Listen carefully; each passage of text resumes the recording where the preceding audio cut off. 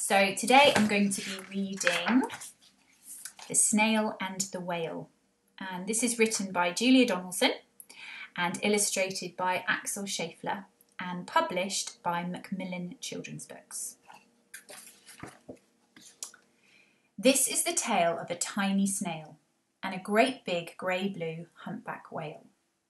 This is a rock as black as soot, and this is a snail with an itchy foot. The sea snail slithered all over the rock and gazed at the sea and the ships in the dock. And as she gazed, she sniffed and sighed. The sea is deep and the world is wide. How I long to sail, said the tiny snail. These are the other snails in the flock, who all stuck tight to the smooth black rock, and said to the snail with the itchy foot, "Be quiet, don't wriggle, sit still, stay put." But the tiny sea snail sighed and sniffed, then cried, "I've got it, I'll hitch a lift." This is the trail of the tiny snail, a silvery trail that looped and curled, and said, "Lift wanted around the world." This is the whale who came one night when the tide was high and the stars were bright. A humpback whale, immensely long, who sang to the snail a wonderful song of shimmering ice and coral caves and shooting stars and enormous waves. And this is the tale of the humpback whale. He held it out of the starlit sea and said to the snail, "Come sail with me."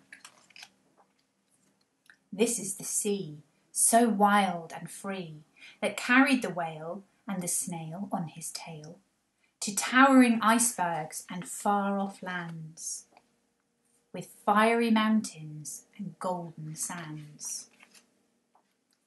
These are the waves that arched and crashed, that foamed and frolicked and sprayed and splashed the tiny snail on the tail of the whale.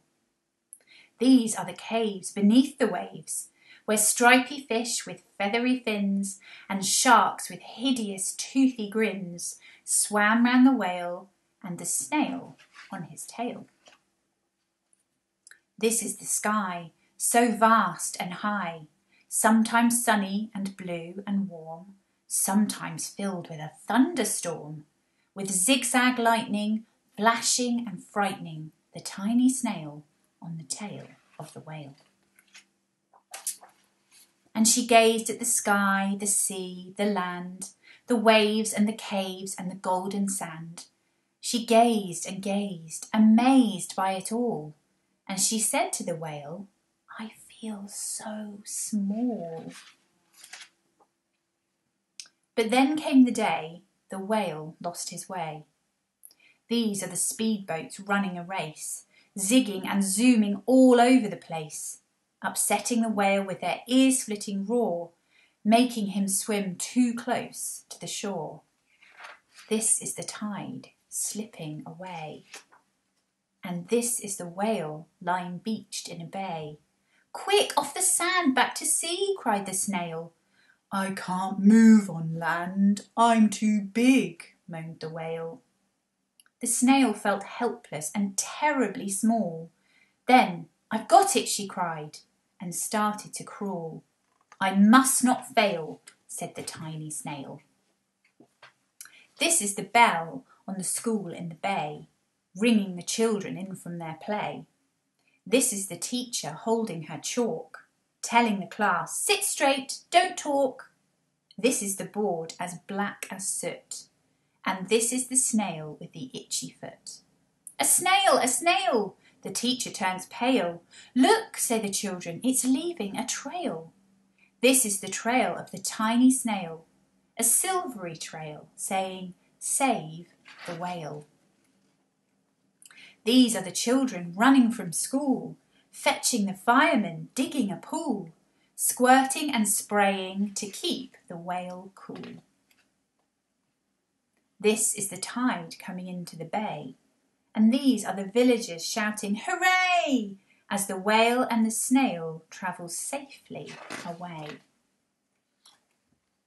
Back to the dock, and the flock on the rock, who say, "How time's flown, and haven't you grown?"